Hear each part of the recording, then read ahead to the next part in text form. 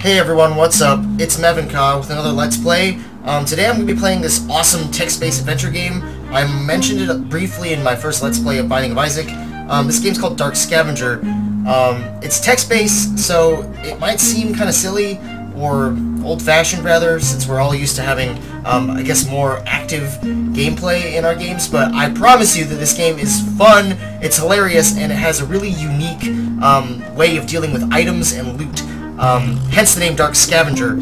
It's really fun, and I've played it a little bit, but it's been a while, so I'm gonna just start a new game.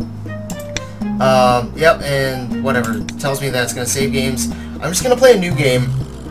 So, it's kind of plot-based, but the plot is really crazy, and from what I recall, it's, like, important, but not that important.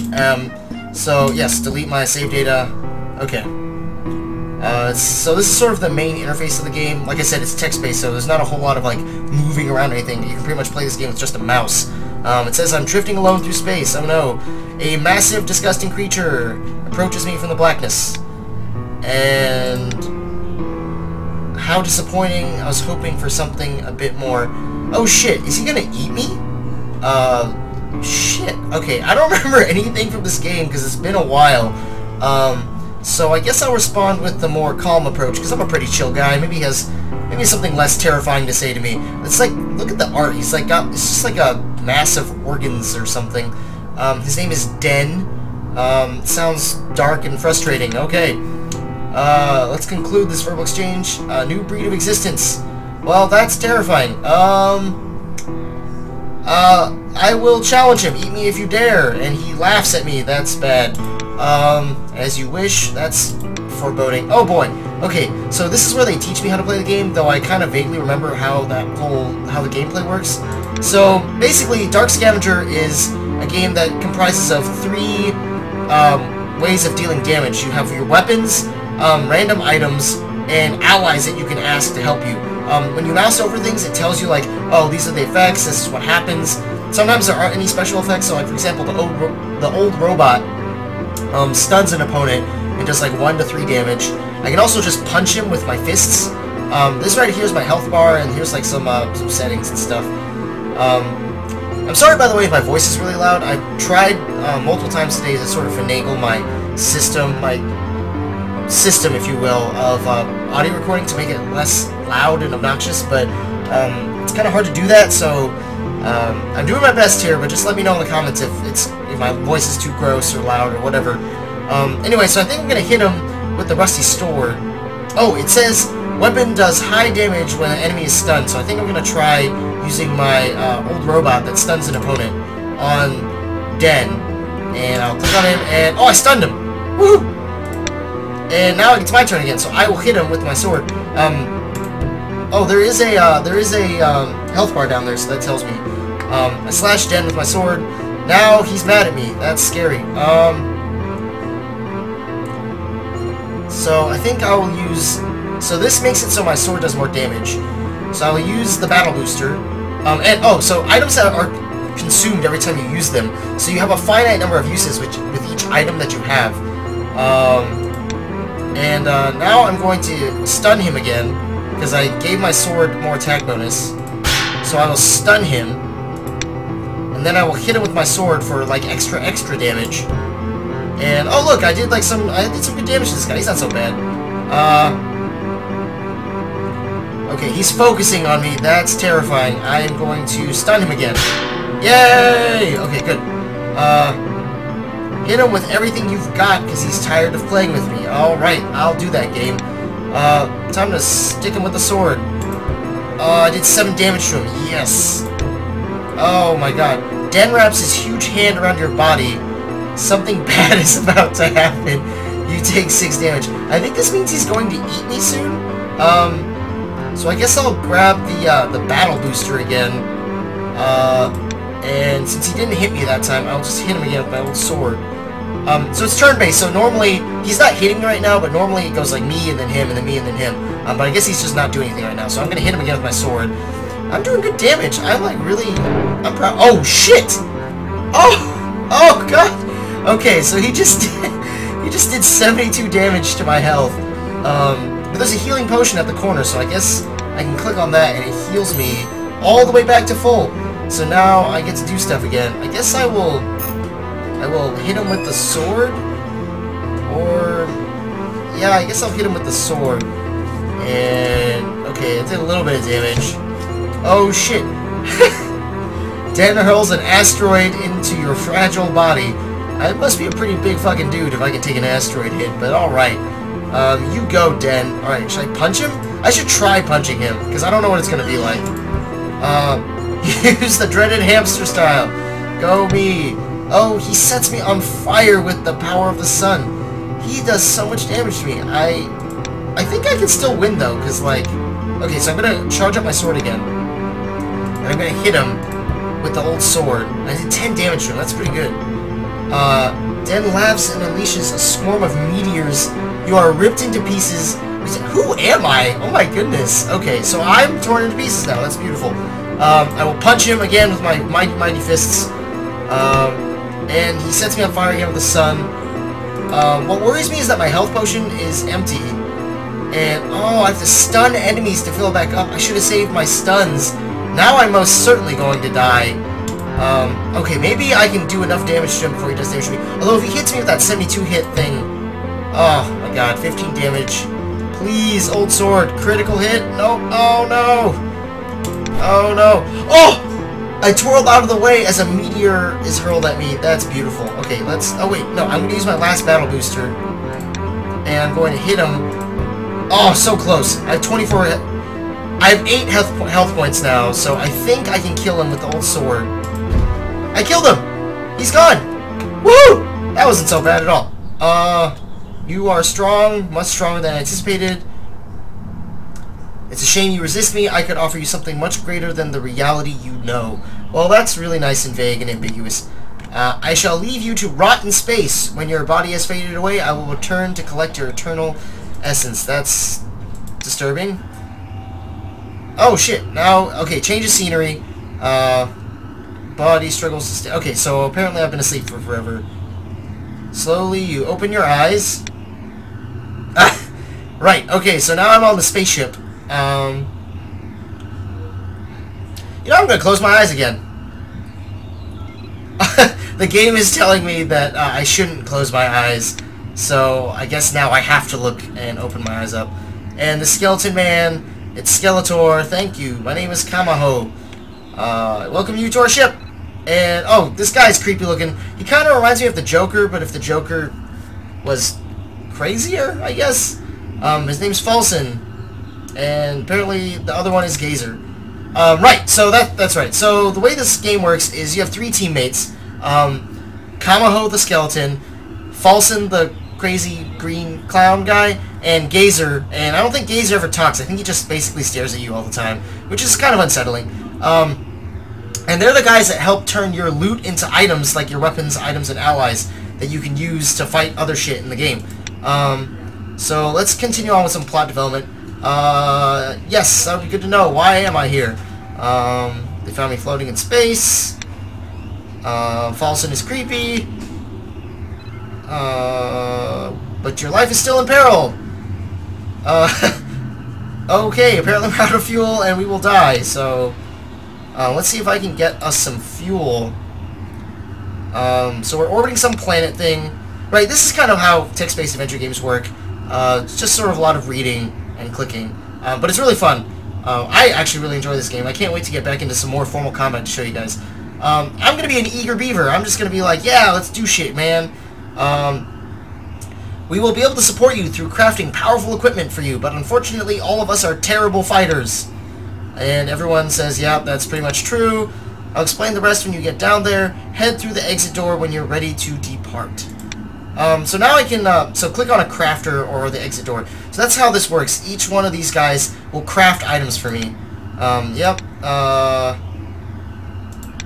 Alright, I've already read all this, and dialogue is not as fun to read on a Let's Play as far as other things is concerned. If you want to, I can just let me know in the comments, and I'll try to make the dialogue more interesting, or I'll let you read the dialogue and do some reading.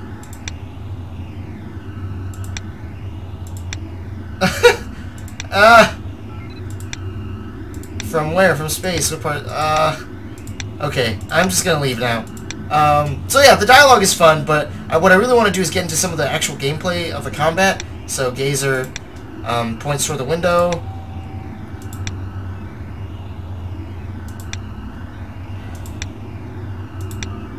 Okay. So yeah, there's just some like very rudimentary dialogue that establishes the game. Basically, these three people are people that you don't really know. They're kind of crazy, and they're going to help me do stuff, I guess. So I'm going to go to the exit, and the forest beckons. So this is the first, I guess, level of the game. I've already done this level before, so this is sort of how the game works. It's like a open world image, I guess. It's pretty much all it is. And it'll just give me random events that happen. So you encounter two bandits carrying long marble box. And they look scary and terrifying. Swiftly taking notice of you, they place a cargo on the ground. Don't you know who we are? Yeah, let's be cocky. Don't you know who I am? I'm a dark scavenger. Oh no. So they're gonna try and kill me and make you a prize for Samo Kaj. Oh good, so now I gotta fight them. So there's some new items that I got, and some allies that I can call on. And there's some new items. Let's see here. Healing fluid will heal me 50 HP. Control A. Tiny remote controller with a big red button. Makes your next attack affect all opponents. That's kind of cool. Oh look, it's my sword. My T-Rusty sword. That's nice. And I have a pistol. High damage when stunned, and ash light. Let's set someone on fire. I like that. So let's attack this guy on the left. He looks kind of... Oh, good! I found out he's weak against fire. So now he's gonna get totally screwed. And he slams his axe into my side. That sucks. So now he's stunned, so I think I'm gonna hit him with the T-Rusty sword and kill him. I take 8 damage from his axe.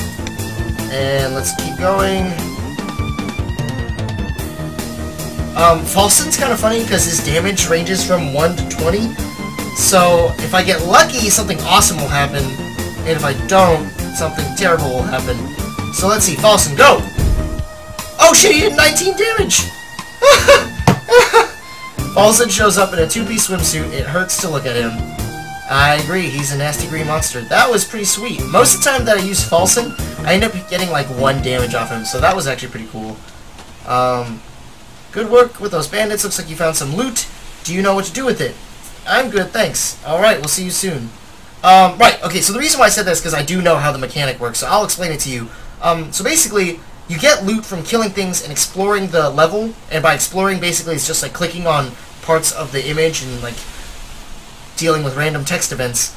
And when you get loot, you can convert that loot into items, but the catch is you can only convert that loot into one kind of item, and you can only use each of your allies once. So at the end of every like screen, or at the end of every like set of exploration, I'll get 3 items. If I'm good, I'll get 3 items, and then I have to choose whether or not I want to convert that item into a weapon, an item like a consumable item, or an ally. And depending on who I give it to, between Falson, Gazer, and Kamaho, the 3 friends of mine on the spaceship, they will make different things for me. And certain things are better than others. So, like, if I give, like, I don't know, what's some weird thing that was, like, flaming piece of underwear, I think, is in this game, right? I think Kamaho, like, can maybe turn it into some sort of gun thing that shoots flaming underwear. And Falson uses it and turns it into an item that, like, lets me put on the underwear, and I gain fire damage or something.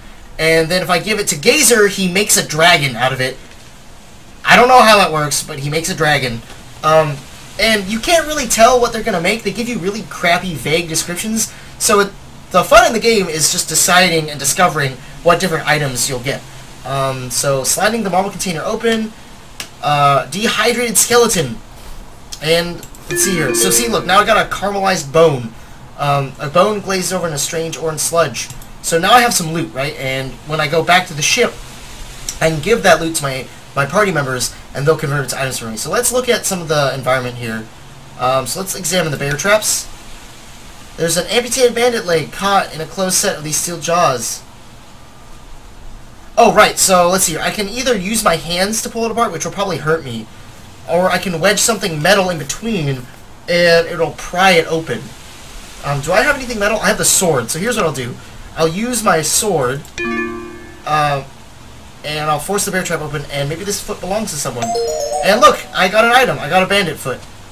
So maybe it'll come in handy. That's weird, I guess, but okay. Muddy puddle. That doesn't look safe to drink. Is that all it tells me? Oh, that's disappointing. Let's see here. Let's look at the tree. There's something stuck in the tree, so I will throw a weapon or item into it. Let's throw the sword again, because I have 10 uses of it. And it falls down, and I get a net. Nice. Alright. So let's see here. Is that everything? I think this net here.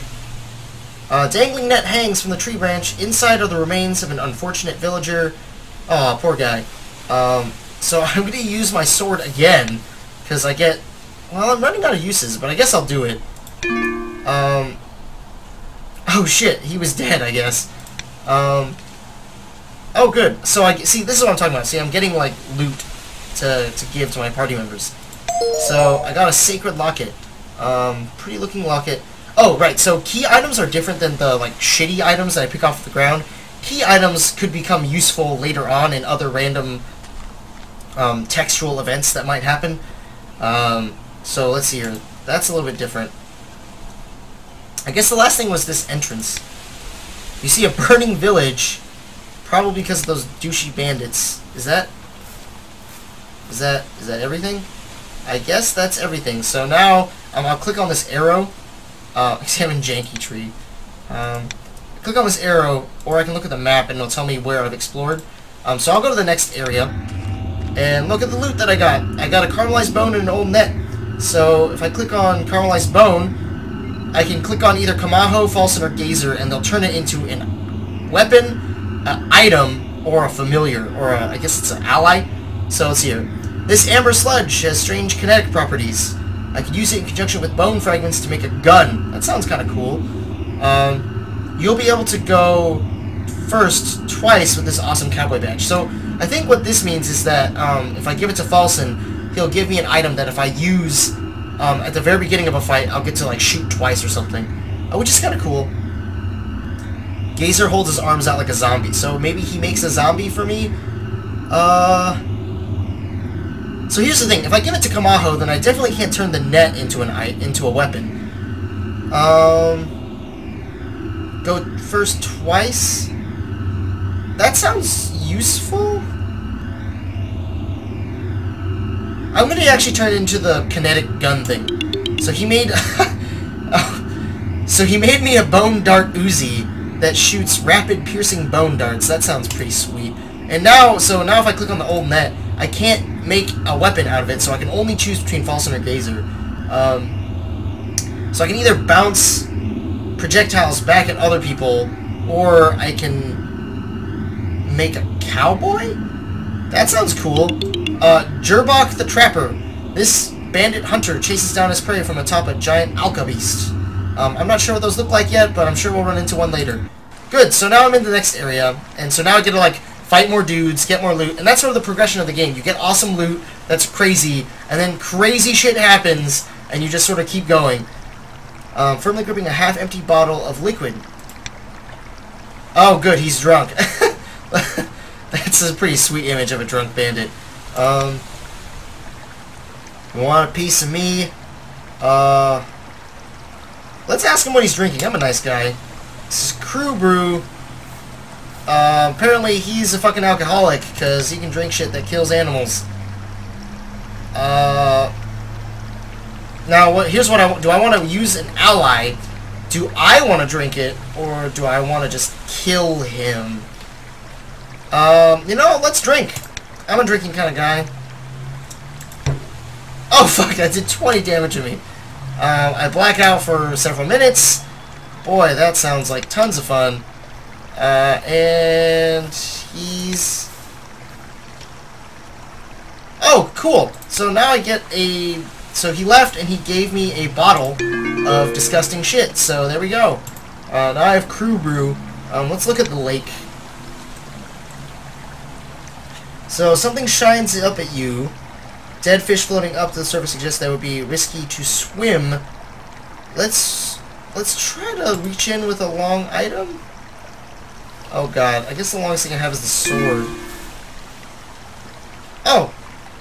Okay, I guess that works then. It's not really a hook, but whatever, game. I got a lure. Perfect. A shiny lure that's perfect for catching fish. So that's what the lake gave me. Let's look at these spine flowers. Small mushrooms and flowers grow from these black vines. Let's approach the bandit, because it's pretty much... You should probably approach everything that you see unless it's obvious that it's going to kill you in one hit or something, because that's how you get items in this game, and items is what makes this game fun. Pay me no heed, I'll be out of your way in a minute. What are you doing? He's looking for shrooms. Oh, there's an infestation of bad shrooms. Maybe he's not so bad after all. He wants to contain them. Wait. Is that it? He just left? Okay. That was kind of silly, but alright. Let's look at some empty bottles. Okay, work of that crazy drunkard bandit guy. Okay, let's look here. Must have been some sort of battle from a gravestones. A large cage is camouflaged from the trees. Several wild animals or people. Am I missing anything, or do I just get one item from this area? Maybe I just get one item, I guess. Maybe I should have killed that guy. I probably would have gotten an item if I killed him. But I guess... doesn't really matter if I go north or south. I'll go north. So, let's see here. Crew Brew. This alcohol has both healing and draining properties. Oh, I bet he'll give me an item that drains life from someone and gives it to me. You don't really know your opponent until you've eaten them. Okay. Gazer hangs two of his fingers from his mouth like vampire fangs. I'm gonna have to go with Falson on this one. I kind of want to see... Medicine bottle. With foreboding skull and crossbones label. I have no idea what that does. Allure. That's a nice thing. I bet it could make it work on a lot more than just fish. Gazer beckons you forward with a single hand. Creepy. Wait, like a sexual thing? Okay, I gotta do it. Scavenger the Busty. So I got a... So he took a lure and turned it into a bandit temptress who distracts opponents of the opposite gender. That's... Wow. That's great. That is fantastic. This is why this game is great. Sound of a whip cracks as the rope tightens. Suddenly you are suspended upside down. Oh no, I'm in a bandit trap. That's the worst. So should I try to reach up? Should I use a sharp weapon to destroy the rope? Or yell for help? I will... loosen the rope with my hands. Oh, can't do it. So I guess I'll use the sharp weapon. And I'll use my sword again.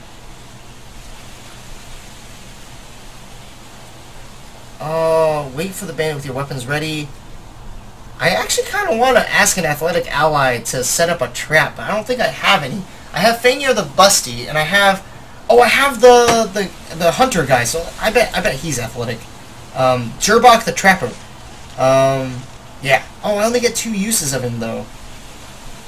Aw, that's kind of... Oh, that's a little... See, here's the problem. If I use him, then I only get 1 chance to stun all my enemies, which is really nice. But, you know what? Fuck it. Fortune favors the bold. Gonna do it.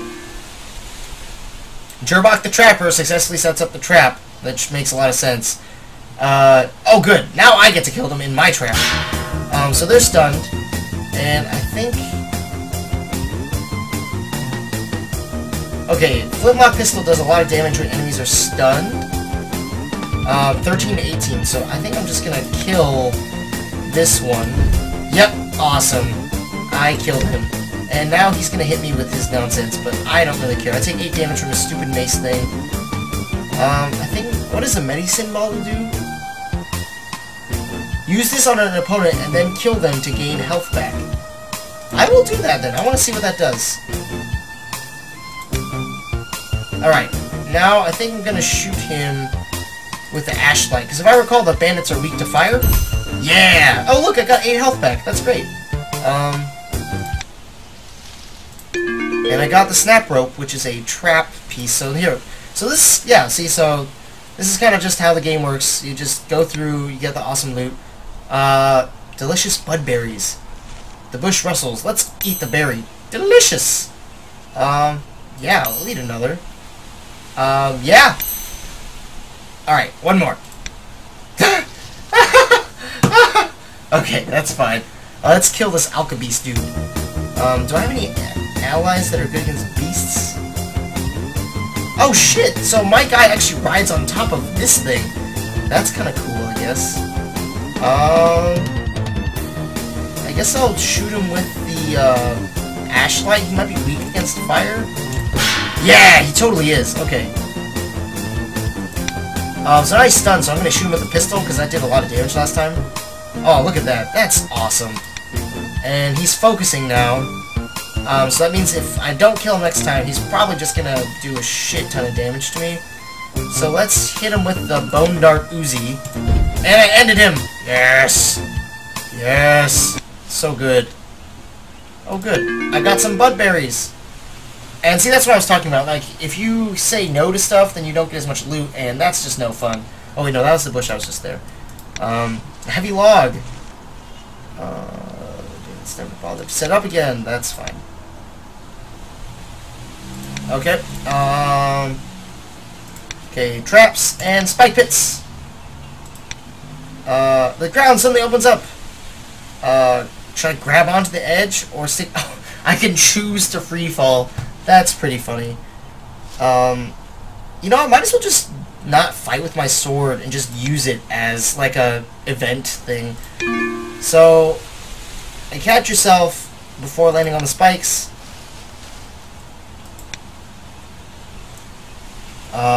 Oh man, who is this guy? That guy looks freaky. We must be punctual. The Escella, I've never met them yet, so I have no idea what they are. Apparently they walked right past me, so that's good.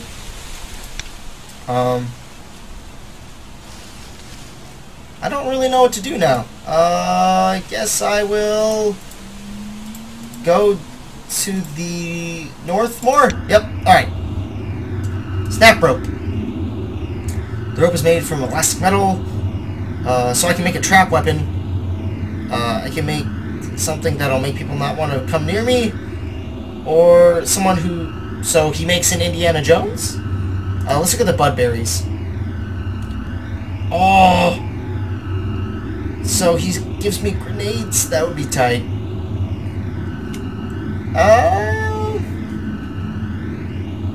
Gazer shields his face with his fingers as he puffs out his... I don't know what that means. I'm gonna make the grenades!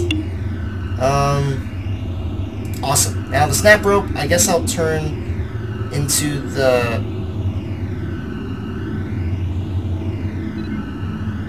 I don't know which one to choose, really. Fuck it. Let's do false newbie trap. A thin wire... newbie trap. I just got that. That's barely visible to the untrained eye. Okay. Majestic Lake. No sign of bandits. I think that's probably a fair stopping point for now. So that's Dark Scavenger. If you guys like the game, if you think it's fun to watch, let me know and I'll do more Let's Plays of it. But it's pretty straightforward, and I think it's a great game. And the loot system is really fun to play around with. But yeah, that's... I guess I'll just stop there for now. So anyway, thanks for watching, and I will see you all next time.